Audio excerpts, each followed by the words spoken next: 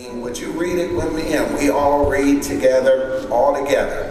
Bring this tithe to eat before the Lord your God at the place he shall choose as his sanctuary. This applies to your tithes of grain, new wine, olive oil, and the firstborn of your flocks and herds. The purpose of tithing is to teach you always to put God first in your lives. God gave us tithing to teach us to put God first. Amen. You may be seated. We're continuing today in this series, We Owe It to You. And today we want to speak on the subject, Make Your Money Matter. Look at your neighbor and say, make it matter. Make it matter. There are few things that compete for dominance in our lives like money.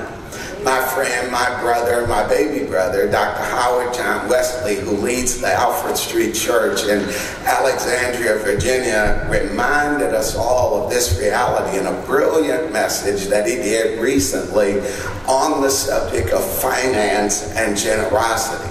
He recalled for us 1973 in his introduction when an incredible soul and funk trio out of Philadelphia took the nation by storm by recording a song that was iconic in its time and is still legendary today. And for those of you who are musically astute and aware, you remember that this song had a funky bass line that propelled it to number 9 on the Billboard charts and number 3 on the R&B charts.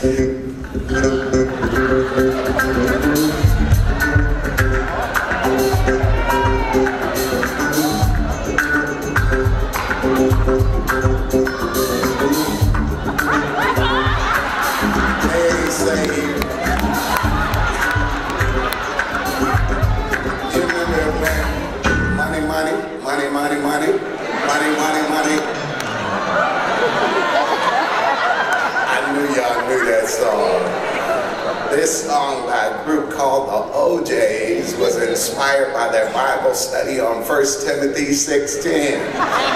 It said, the love of money is the root of all evil. The OJs understood that for the love of money, people will steal from their mother. For the love of money, they will rob their own brother. For that mean green. The OJs put into lyrical form what we all know to be true, and that is that for the love of money, people will do all kinds of things. For the love of money, people will work overtime and neglect their family, their health, and their soul. For the love of money, people will sit down at a craps or blackjack or poker table and lose their child's college tuition. For the love of money, people will sink endless dollars that they really don't have in the lottery wishes. For the love of money, people will steal from people that love them rather than simply ask them. For the love of money, people will treat others harshly, cruelly, and disrespectfully. For the love of money, millionaires will engage in illegalities and risk imprisonment just to get a little more. I think, along with Dr. Wesley, that the gospel according to the OJs is right, that people will do bad things just to get a little more money. Few things compete for dominance in our lives like money, and that's why the scriptures teach the faithful to tithe. Deuteronomy 14:23 says, God gave us tithing to teach us to put God first in our lives. Money has a place in our lives, but it should not be first place. First place belongs to God and God alone. Let the whole church say God alone. God alone. And money matters when we use it the way that God intended for it to be used. And sooner or later, every person has to decide whether God can be trusted when God makes a promise. Giving our tithe is not fundamentally a financial issue, it's ultimately a trust issue. Who and what do you trust? Who and what occupies first place in your life, because giving is essentially a spiritual decision and not just a financial one. And so today the target of this small talk is not dollars and cents, but confident, intelligent, authentic trust in God. Trust that is based on the promise, provision, and protection of God. Trust based on God's track record in history and in our lives, because ultimately the tithe is all about trust. Everybody say trust. That's why God instructed the people of Israel, speaking through the prophet Malachi, to bring the whole tithe into the storehouse. Test me in this, says the Lord Almighty, and see if I will not throw open the floodgates of heaven and pour you out so much blessing that you will not have room enough for it. God says that as we discipline our lives to give in faith, God is able to pour out such a blessing in our lives that we won't be able to take it in. The target of the tithe is discipline. Everybody say discipline. The target of the offering is sacrifice. Everybody say sacrifice. And the target of the alms, which is money we give to bless and help the poor, is compassion. Everybody say compassion.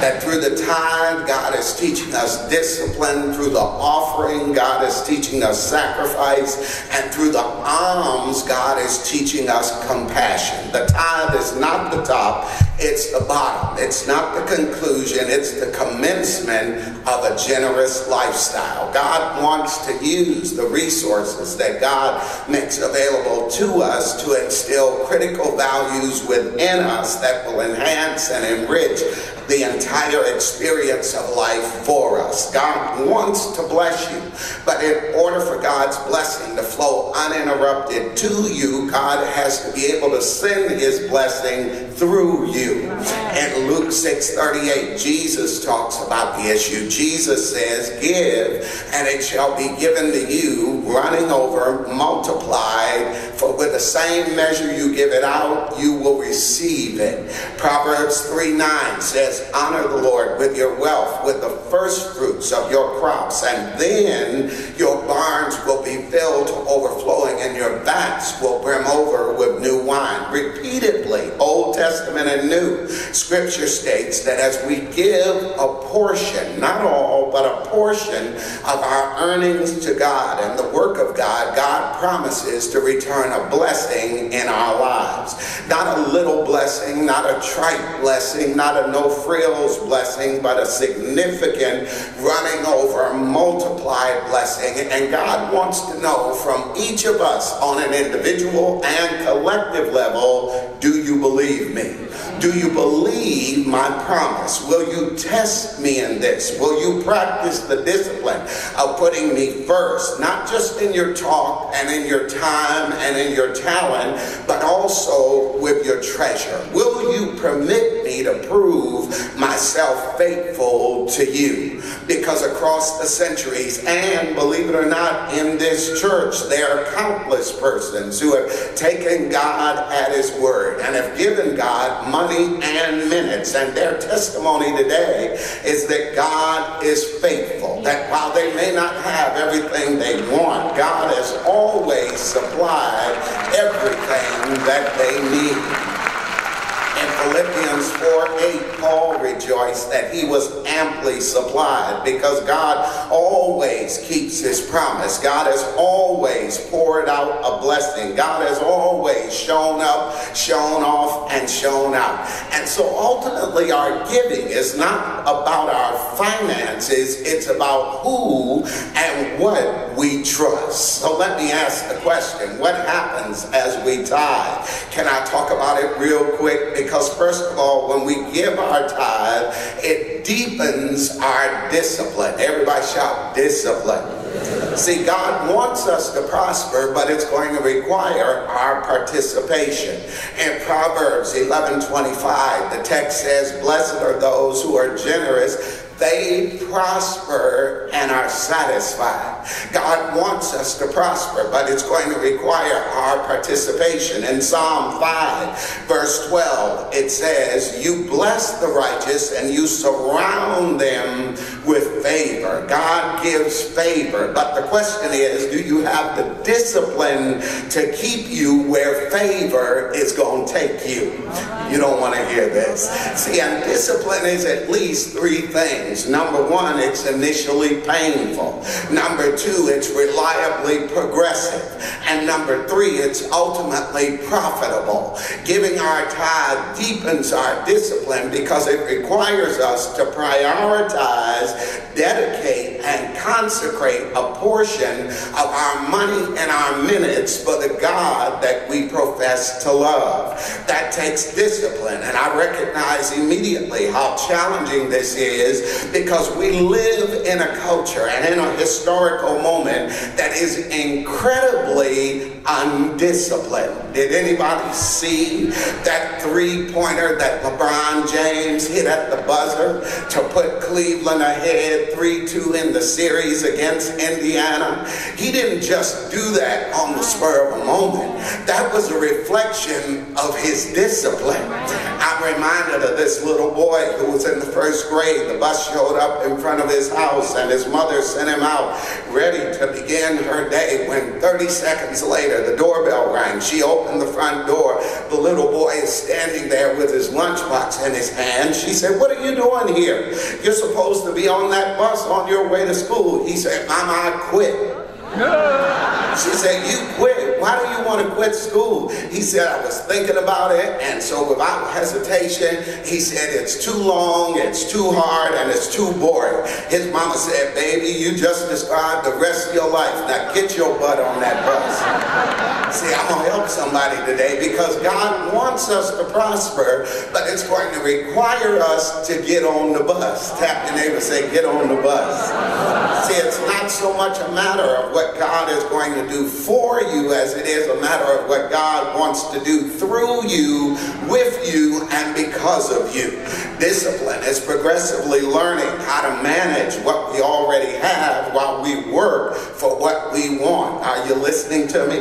Proverbs 21:20 says, the wise person saves for the future, but the fool spends whatever they get. Can I give you something to pray about as you leave today? You ought to pray about living on a budget.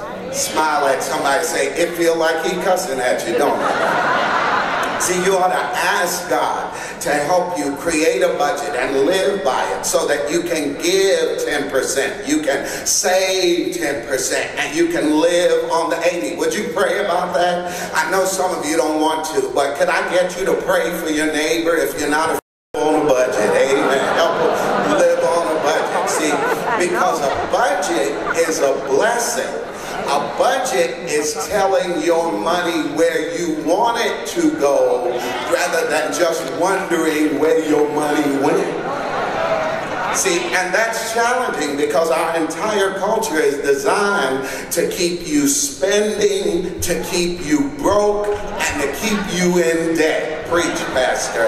But when your output exceeds your income, then your upkeep will be your downfall. Y'all ought to write that down and tweet that. Tithing deepens our discipline. Joy does not come from what you get. Joy comes from learning to be content with what you already have. That you may not be rolling in what you want to roll in, but if you roll it, you ought to still give God praise. See, giving our tithe deepens our discipline, but it also declares our devotion. Everybody say devotion. The tithe is literally in the scripture the first 10% of what we earn, and the scriptures instruct us that we are to give that to God. Somebody shout that. in Genesis 14:17. And this is before the law of Moses. This is before the Levitical law. This is before the Ten Commandments. This is before the New Testament. Abraham gave 10% of his increase as a concrete expression of devotion and thanksgiving. In Genesis 28:22, Jacob said to God, of all that you give me, I will give a tenth. And throughout the scriptures, we are taught that as people of faith, we are to take the first 10% of everything we receive and give it to God. Our trust, our hope, our confidence are not ultimately in companies or cars or cash or contributions or even corporations, but in God. When the people of Israel settled in the land, their primary means of income was agriculture, the sale of crops and the sale of herds. So in Leviticus 27:30, they were reminded a tithe of everything you have belongs to the Lord. Because giving my tithe declares my devotion, because the tithe, listen to this, is a tangible symbol of worship. Somebody say tangible. Show me your calendar and your checkbook, and I'll tell you what's really important in your life. If you want to know what's in your heart, all you got to do is follow what's in your hand. I'm reminded of this wealthy old man who had just married this pretty woman who was 40 years younger than he. Of course, he wondered in the back of his mind whether this young girl married him for his money. So one day he summoned his courage and he asked her, he said, baby, if I lost all my money, would you still love me? She said, don't be silly, boo. Of course I love you and I miss you terribly. Yeah, y'all get that on the way home. Amen. See, I believe that within the heart of every person of faith, there is a sincere desire to worship God for who God is. Have I got any witnesses? God smiles as we tithe minutes in worship and praise. God smiles as we tithe minutes in prayer and proclamation. God smiles when, as the people of God, we magnify God with our mouths. And in the same way, God has instructed us through the scriptures that every week we are to worship God in a tangible way with our money. We are not just to shout our thanks, but we are to show our thanks by our giving. In 1 Corinthians 16:2, Paul wrote to the church at Corinth, he said, on the first day of the week, tap your neighbor, say, that's Sunday, amen. He said, on the first day of the week, each of you should set aside a sum of money in keeping with their income, for freely you have received, let us freely give. The tithe declares our devotion because it's a tangible symbol of worship, but also it's a positive display of obedience. Maya Angelou, that poet laureate, once wrote that giving liberates the soul of the giver. In Genesis 4, Cain obeyed God. He just did it with a bad attitude. He gave the proper amount, but he gave it in the wrong spirit. In Luke 11:42, Jesus condemns the Pharisees not for their tithing. They were regular and consistent tithers, but because their motive was misguided. Listen to his correction. He says in that text, woe to you, Pharisees, because you give God a tenth, but you neglect justice and the love of God and the love of others. You should have practiced the latter without leaving the former undone. See, positive obedience requires not only that we do what God asks us to do, but that we put our heart in what we are doing. Back in the day, and I'm going to date myself with this, Atlantic Star used to sing a song that said, if your heart isn't in it, why can't you tell me so? Okay, y'all know that song, you're too young.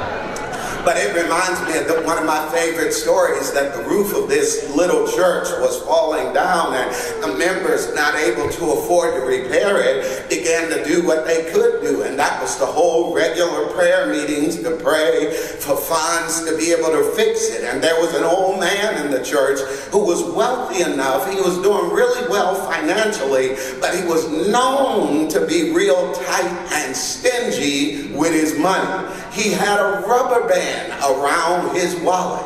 And somebody knows what that means, that nothing accidentally gets out.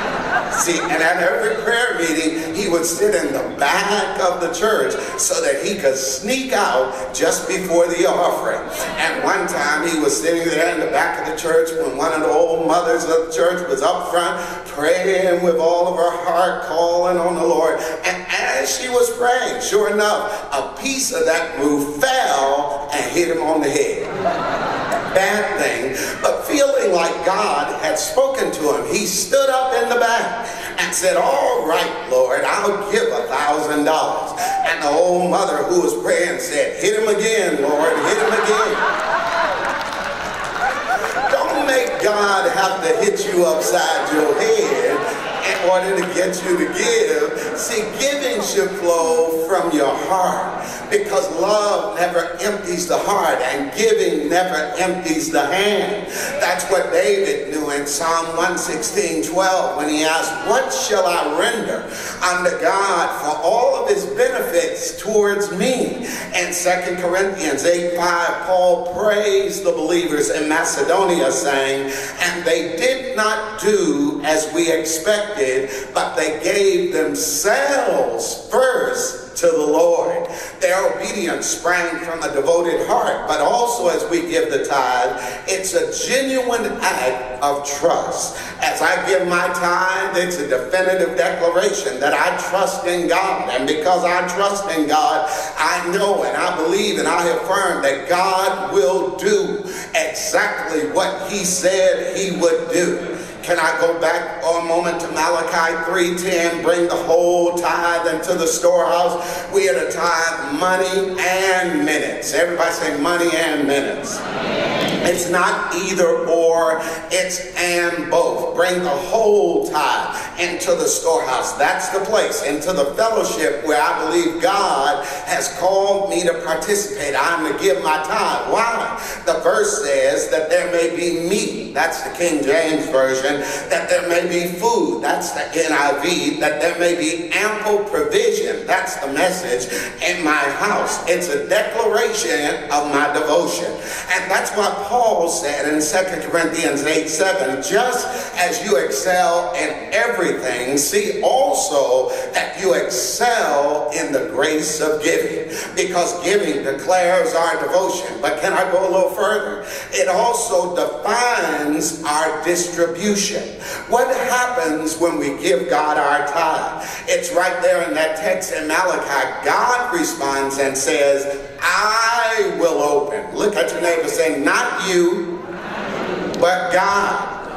God says, "I will open the windows of heaven and pour you out such a blessing that there will not be room enough to receive it." That's the King James. But the Message translation, more contemporary, I like how the Message puts it. In that verse it says, "I will pour out blessings beyond your wildest dreams." God says, if you can trust me when you cannot trace me, I'm going to demonstrate my power in your life.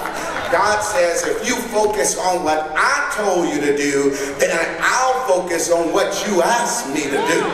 The blessing of God comes to the people of God as we function in faithfulness to God. It defines our distribution. It places us in a posture to receive from God. And Deuteronomy 28 says it unabashedly. It says, you will not just have enough, you will have more than enough. Listen to the word. You'll be blessed in the city, and you'll be blessed in the country. You'll be blessed coming in, and you'll be blessed going out. Wait, your children will be blessed. You missed it. They don't even have to give. If you give, they'll be blessed. Your enemies will be defeated. They'll come at you one way, but run from you in 7 ways. And God will order, y'all should listen close, a blessing on your workplace. This is all in Deuteronomy 28. He says, you will lend to many, but never need a loan from any. Oh, I love the word. You will always be the head and not the tail, always the top dog and never the bottom puppy. All these blessings will come down on you and spread out beyond you because you have responded to the Lord. God says, test me in this and see if I won't honor my word. See if I won't blow your mind. See if I won't fight your battle. See if I won't flip your script. See if I won't keep my promise. See if I won't heal your body. See if I won't provide your need. And so the question is, are you proving God to be faithful? Are you faithfully giving your tithe of money and minutes? Or do you lack trust in God? Can I push it further? How can you trust God to save your soul and not trust God to be your source? How can you trust God to answer your prayers and guide your decisions and take care of your kids and open your door and heal your body and watch over your life and lift up your head and make your enemies leave you alone? And yet you cannot trust God to honor your tithe. My heart aches and breaks for believers who don't trust God enough to tithe, because God is so able, God is so powerful. It is such an adventure to trust God and wait and see how God is going to work that thing out. I feel sorry for people who are only doing math when they could be enjoying miracles. As we tithe, it deepens our discipline. It declares our devotion. It defines our distribution. And in that same text, it details our defense. Look at your neighbor and say, neighbor, I got help. No, now this time tell them like you mean it. That was the wrong neighbor. Talk to the other one and say, I ain't all by myself. I got help. Amen. In verse 17 of chapter 3 of Malachi's prophecy, God says, I will, listen, not you, but I will, not you, but I will rebuke the devourer for your sake. That's King James. In the Message it says, God says, I will defend you. Y'all don't know when to shout. Wait. God says, as you trust me, Lance Watson translation, I won't let anything or anybody destroy you or your stuff. Can I shout right there? He says, I will restrain the power of the enemy to touch you. Do you know what the enemy would like to do to you, to your family, to your business, to your church? Jesus said in John 10:10, the thief comes and he has a threefold agenda: to steal, and if he can't do that, to kill, and if he can't do that, to destroy. But God says, if you trust me and you act on my word, I will restrain the attacks of the enemy. He might be a pit bull, but he on my leash.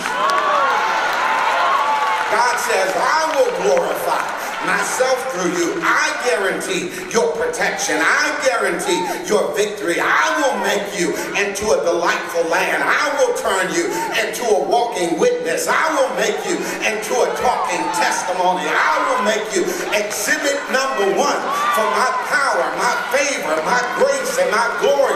I'll push back your enemy. I'll be the banner flying over your life. I will command your blessing. Somebody will say, yes, he will. He says, I'll walk you through your Red Sea. I'll knock down the walls standing in front of you. I will overcome your giants because I am your defense. And when you know and you admit that God is your defense, then you know that God alone is worthy to be praised. Your trust can't ultimately ultimately, friends, be in plans or purposes or in your intelligence, your ingenuity, or your capacity. You got to put your trust in God alone, because your money can be lost, your credit can be wrecked, your identity can be stolen, your house can be foreclosed, your car can be repoed, but there's one person that nobody can touch, and that's God alone. And somebody here ought to grab that promise right now. God is my defense. God is my king. God is my creator. God makes my way. God opens my doors. God creates my opportunity. That's why you beat the odds. That's why you broke through the ceiling. That's why the pressure didn't break you. That's why the foreclosure didn't kill you. That's why the sickness couldn't take you out. That's how you made it through. That's how you made it over, because God was your defense. That's why you exceeded expectations. The more they put on you, the better you were. Every time they set a trap, you still survived. Every time they put you down, you rose higher, because God is your defense. And that's a word for somebody here, because God is defending you right now against sickness, against disease, against demons, against death, against depression, against despair, against desperation, against anxiety. It's not that you cute, but it's the Lord on your side. If it had not been, you ought to tap somebody, say, it doesn't matter who's against me. If God is for me, it doesn't matter what I don't have. If God is defending me, it doesn't matter what I lack when the Lord is fighting my battles, because whatever I need, He can provide. Would you testify right now? Look at your neighbor, say, neighbor, I know He'll make a way.